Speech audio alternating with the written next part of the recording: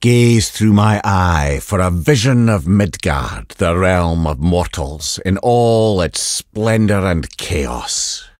Tap the landmarks and learn their legends. You never know what's lurking around the corner in this realm of many mysteries. Midgard, the realm of mortals. A rich, fertile land filled with an immense variety of life. At the midpoint of the great world tree, Yggdrasil, it is the centre of all the realms. Alfheim, land of the elves. Constant conflict between the dark elves and light elves rages in this realm. Control of the light of Alfheim is the source of this discord. Helheim, the land of the dead. A place of unyielding cold, and home to the souls of those who did not die in glorious combat. Muspelheim, the land of fire, home to the fire giants. Surtur, the greatest of these giants, created a series of strenuous challenges here, known as Surtur's Gauntlet. Niflheim, the land of mist. Ivaldi, one of the smartest dwarves in all the realms, built an elaborate workshop here. His works challenged the gods themselves. A blanket of cursed mist now covers the realm, causing a slow, agonising death to any who linger. Jotunheim, the land of the giants. Many Jotnar were killed during the Great War between the Aesir and Vanir, and eventually they retreated back to their own realm. To prevent further bloodshed, they sealed the realm by destroying the Jotunheim Tower. Svartalfheim, land of the dwarves. Little is known about this realm, as the dwarves are incredibly secretive. Odin had this realm sealed off to prevent any partnership between the dwarves and the Vanir. Vanaheim, home of the Vanir. The Vanir gods, practitioners of the old magic, dwell in this beautiful realm of harmony. Odin has sealed off this realm as part of an accord between the Aesir and Vanir. Asgard, the land of the Aesir gods. A beautiful, golden world ruled by the All-Father Odin, who sealed access to the realm in an attempt to prevent Ragnarok. 8 great thrones stand empty in this mysterious chamber, tucked away in one of Midgard's hidden caves. Rumour has it the Valkyries held secret council here, though none have seen this room since the Great Flood and the desolation that followed.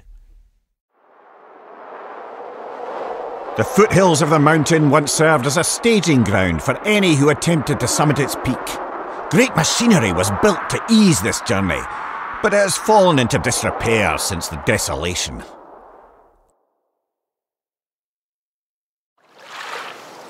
Tyr built his temple here in the middle of this expansive lake. He sought help from all races across the realms, constructing 8 travel towers. Before the Great Flood and desolation, the Lake of Nine teemed with traders and adventurers. Sadly, those days are long gone. Legend tells of a giant stonemason who fell here, with a rather large chisel impaled in his skull. The lands surrounding his frozen corpse remain uninhabited to this day. The dwarves moved into the mountain to seize the ore for trade, but foul trolls eventually drove the dwarves out, and the mines remain abandoned to this day. This trail was once well travelled before the Great Flood and desolation that followed. Now it is plagued with Draugr and Reavers. Unfortunately, it remains the fastest way from Wildwood's edge to the Lake of Nine. Kratos and his wife met in these woods, and it is here they built their home. Secluded and serene, they spent their days hunting, foraging, and raising their son, Atreus. All was peaceful, at least for a time. Home to a mysterious witch of the woods, this cave holds many secrets. But beware the revenants who have taken up residence within. They are hostile to all who trespass. These caves offer a trove of natural resources, and were heavily mined by the dwarves of Svartalfheim. And Vari, the famous dwarven alchemist, took a particular interest in the Volander mines, though he hasn't been heard from in many winters. Ah, herein lies the tale of Thormur, the doomed stonemason. Thormur the Giant, a Jotun, was the greatest mason the realms had ever known. Hoping to save his people from Thor's campaign of destruction, the Elder Giant toiled day and night, building a massive wall around Jotunheim. But finishing it alone was nigh impossible. He hoped to enlist the help of his only son, Hrimthur. But the boy had the heart of a warrior, not a builder, and refused to complete the task set forth by his father.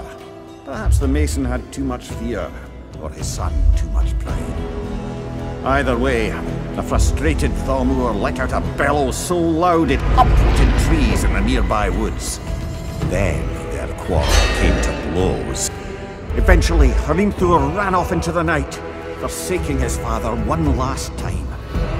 Thormur gave chase, only to find himself lost and alone in Midgard. His desperate cries never found the boy, and instead drew attention of another lurking in the darkness, Thor. Their battle was fierce but decisive. A blow from Thor's hammer caused Thormur to fall on his own chisel, driving it straight through his skull. He landed upon a village, crushing its inhabitants, who were known for worshipping the Vanir god Njord. His fall released a great burst of freezing energy, cloaking the landscape in snow and ice for miles in every direction. Thor always took credit for planning all this. But the truth is, the sweaty ballbag just got lucky. Their father-son quarrel forever changed the landscape of Midgard. The dead stone mason lies there to this day, an everlasting reminder of Thor's brutality and the consequence of a son who dares betray his father.